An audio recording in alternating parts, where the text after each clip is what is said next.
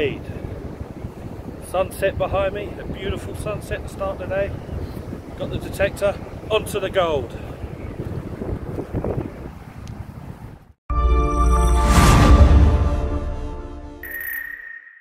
Right, first things first is I'm going to do a test with my gold ring right there. I've got it attached to some fishing line, and as it's gold rings that we like to find, that's what I'm going to test out first. I'll probably do a more in-depth test at another stage with coins and stuff as well. But for now I'm just going to test this gold ring, dig a few holes at various depths and see what the detector does with it. So I'm right at the water's edge. I'm going to dig my hole right here, and that's where I'm going to bury it. Right, so I'm going to go one full spade's worth.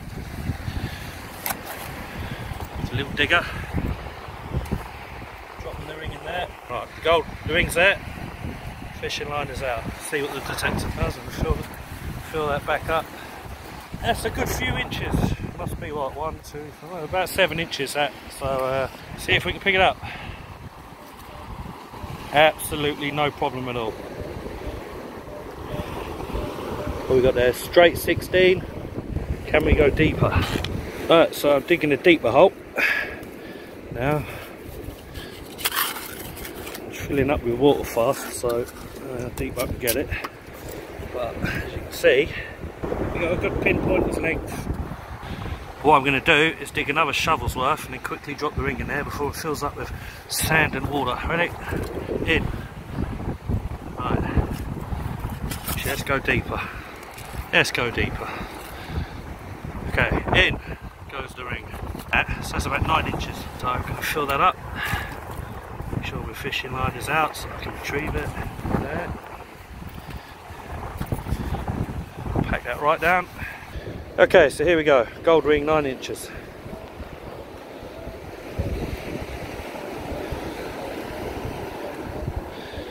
Absolutely no problem. A lot of mixed signals though.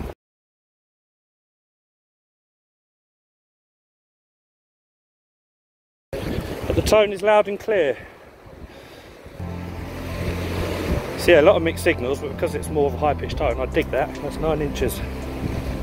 Right, so I made an amateur mistake of not checking the area before I put the ring in.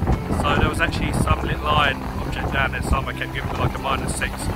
So that might have interfered a little bit. Like I said, I'll do a more in-depth test another time.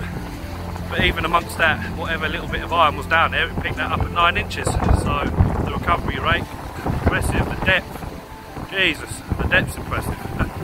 So yeah, I think I'm going to like this machine. Now, like I say, let's go and find someone else's gold. I believe we have a pull tab. Ah, deep, very deep. It must be about 15 inches or something. All for a bit of can top. There are no good finds on this beach. Ooh, what a lovely shell. Look at that. I never see shells like this wash up on this beach. Never. Been down here a fair few times detecting. That's the first time I've seen this type of shell. Oh, I believe it's a live one by the looks of it. That looks like claws in there. It's moving. Oh, it's a shame. I would have kept that one if it wasn't a live one. Oh, let's get back, put him back in the water. Right, he's gone. Got ourselves a bit of a high pitched tone here. What are we saying? 30, 22, 32, 33. Let's have a look.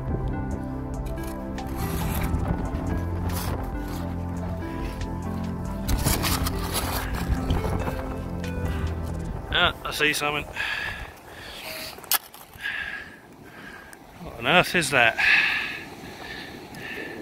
Is that a bit of lippy? No, not lippy. That's copper. Looks like there's a hole that runs through it with a copper band as well. So yeah, that looks like there'll be a hole straight through there. Yeah, It is interesting. Any ideas on that? I'll give it a clean up at home. Okay, we got a 12-13. More of a straight 12 than a 13 now.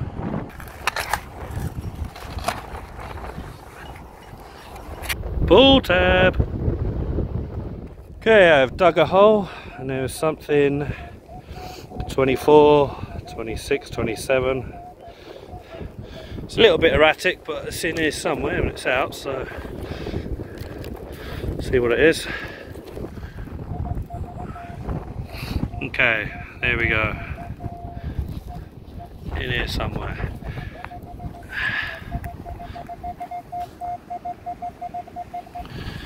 Looks like we have a coin. But what coin? Oh, it's got a... it might be a button. It's got some kind of pattern in the middle. Yeah, interesting. Quick clean up. So it looks like some kind of little little medallion, little necklace type thing. Can't make out the writing just yet. I'll have to give that another clean up at home and put a picture up and see what that is. But yeah, interesting, nice find.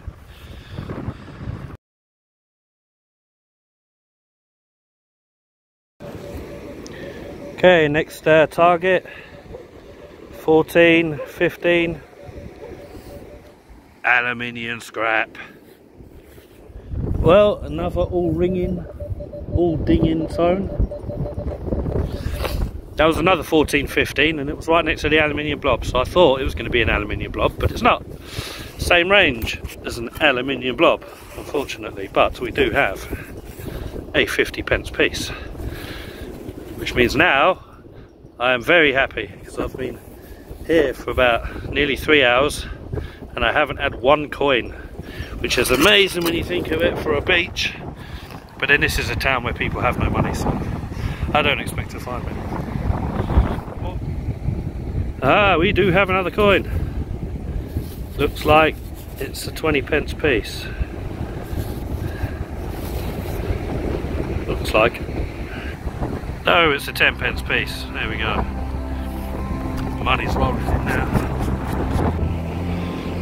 We have a 2p piece in the colour of red. Judging by the colours of these coins, they've certainly been here a while. Probably since the summer. So yeah, not actually sure if it is a ring of some sort because the stuff that goes around the inside here is very soft. There's some kind of cardboard or something on the inner lining. So yeah, it's not a ring, but it's a brass item of some sort. Right then, that be me lot. I probably could have gone on for longer. I felt like going on for longer, but I only put 3 hours on the parking today, so done 3 hours. Not a huge range of finds. I thought I'd have a few more finds than I did, but a good range of finds. They'll be up here on the top right. And yeah, happy with how it was. It seems like a lot of chatter on the machine though. I did put my phone into aeroplane mode, which I think helped with that erraticness when I had it mid-air. But otherwise it's probably just reading all the little tiny pieces of iron and crap that's in the beach, which is probably a lot of it. But yeah, pulled out some nice ones, and we did that test with the ring and it found out 9 inches down with some kind of iron grunt going on in there as well, and I reckon it could have found that deeper. So much deeper, so impressed. Right, so yeah, remember, like and subscribe and all that good stuff, and I shall see you in my next video. Peace.